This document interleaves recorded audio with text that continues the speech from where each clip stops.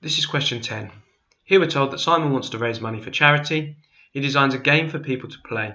We're told that Simon uses 2 fair 5-sided spinners for the game.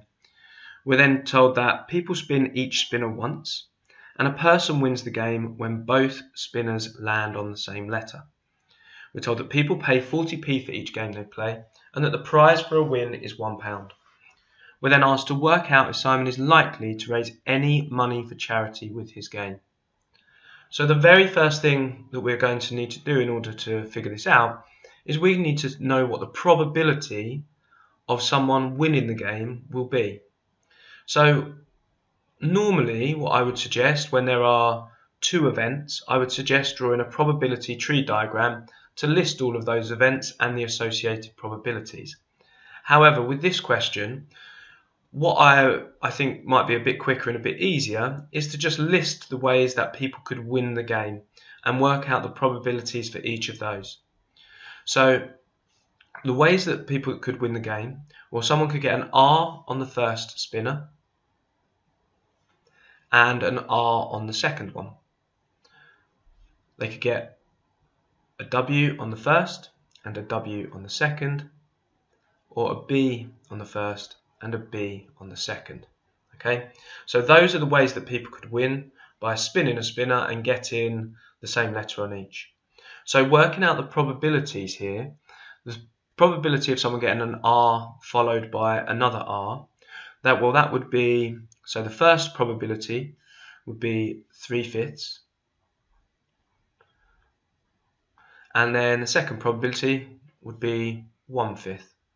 And to work out the probability of getting those consecutively, so getting that on the first and that on the second, to work that out, we would need to multiply them together.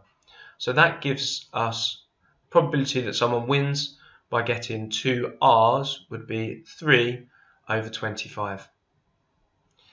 Then looking at W, well, that's going to be 1/5 on the first spinner, multiplied by 2/5 on the second. So that gives us, again, 2/25. And then the final one, a B on the first spinner would be 1/5, and then on the second spinner 2/5. So multiplying those together, that gives us 2/25 as well. So these are the possible ways that people could win the game. So what I'm saying here is that I could either do it with RR or WW or B and a B. So in total, the probability that someone would win the game would be 7/25. So just adding together each of those probabilities. So that's the probability that someone wins the game, 7/25.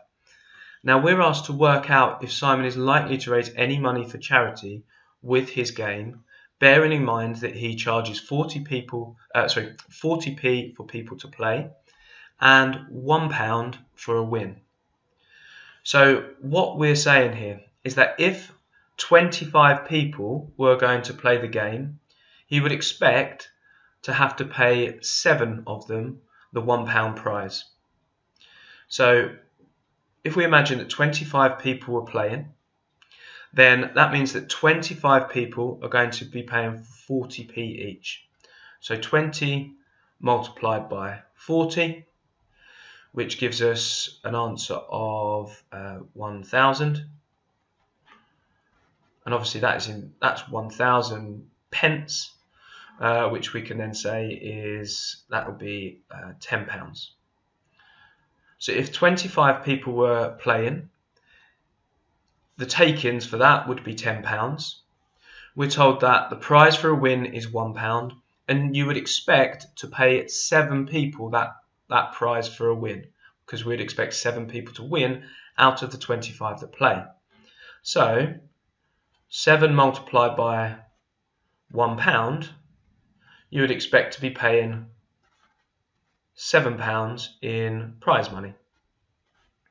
So, is Simon likely to raise any money for charity with his game?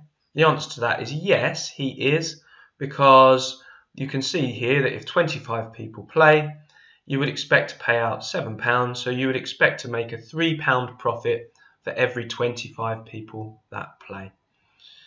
So final answer to this question, and I would suggest writing out a written statement here, would be to say yes, Simon is likely to raise money for charity with his game, because for every 25 people that play, you would expect a £3 profit.